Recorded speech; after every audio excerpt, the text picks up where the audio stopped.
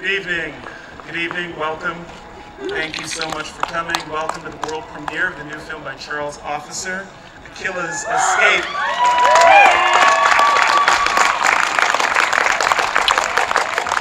My name is Cameron Bailey. I'm the artistic director and the co-head here at TIFF. I want to thank you all for coming. You know, putting on a festival during a pandemic has been a trip, I'm not going to lie, but this I could get used to. It's beautiful tonight. I hope you enjoy being here. As we gather, we always encourage everyone to just take a moment to reflect on where we are, the land that we're on, who the traditional keepers of this land are, if there are treaty relationships that govern it, or if it's unceded territory. Here in Toronto, we are located on the treaty lands and territory of the Mississaugas of the Credit and the traditional territory of the Anishinaabe, the Wendat, and the Haudenosaunee.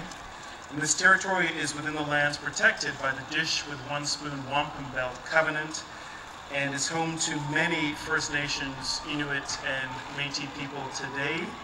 And we are grateful to work on this land and grateful this year to be able to present the work of a number of Indigenous filmmakers. We want to just also thank some of the people and some of the organizations that make what we do at TIFF possible, and it's been a challenging year, so we're especially thankful to them. Beginning with our lead sponsor, Bell, our major sponsors, RBC, L'Oreal Paris, and Visa, and our government supporters, the Government of Ontario, Telefilm Canada, representing the federal government, and the City of Toronto for their support. And thanks also to the individual members and donors, maybe some of you here tonight who've been supporting TIFF sometimes for many, many years. What you do helps us create a more informed, engaged, connected world. And if you're not a member and you're interested and you want to be, maybe you want to come back and do this more often, you can go online to our website at tiff.net/join.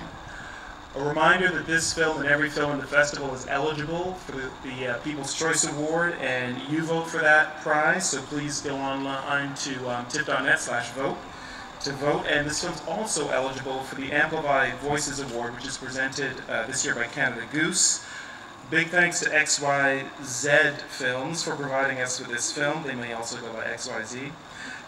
Be sure to catch the Q&A for this film, which we have done pre-recorded, although in this case, this is one of the few films where what we in the festival world call the talent are actually in town, so we're grateful for that too.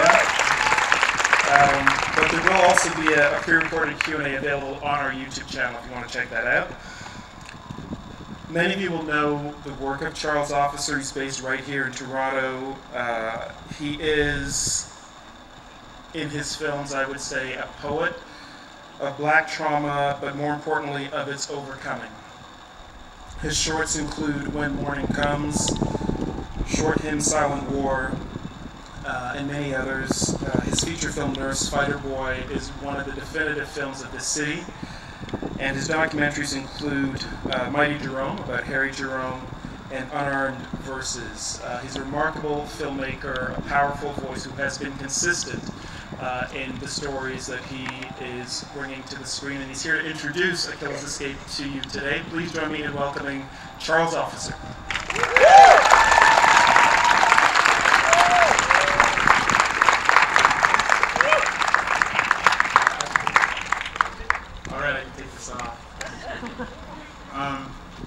Thank you, Cameron. And the Planet Africa 25 programming team for including Akilla's Escape in this program. It's an honor, and welcome to our world premiere. This is pretty amazing. So it's weird because I was just reflecting on the first time I was at this festival and screened a film, and that was actually 2000, pretty much exactly this day. My first short film played here, and it was called When Morning Comes, and it's pretty wild to actually think that I can think back that far. and it's wild to be returning with this film that has taken a long time to make. I don't think, I've never known a project that has not been a labor of love, and so I want to acknowledge a few people really quickly.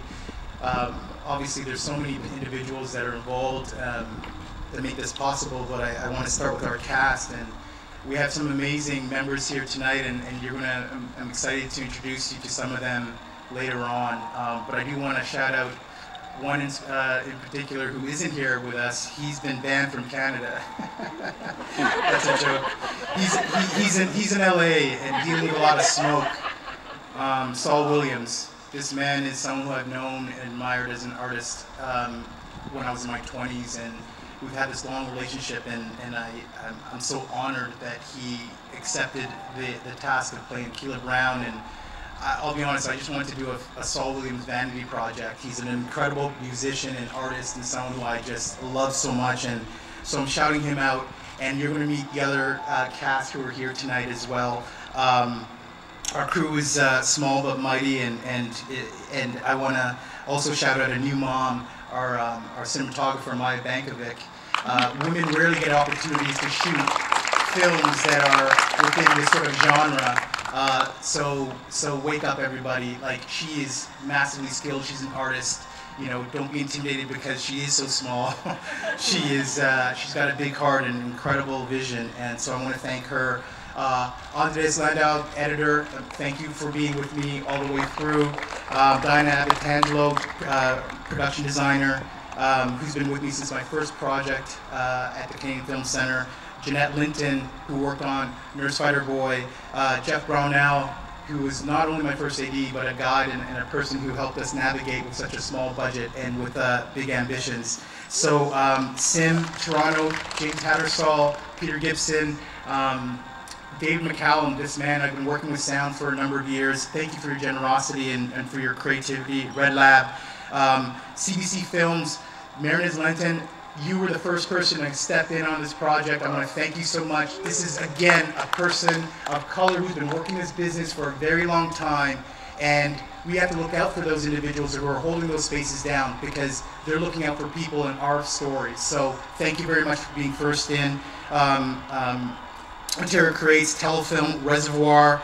I really want to thank our executive team. Sorry, Cameron, taking so long, but guys, this doesn't happen so often. Karen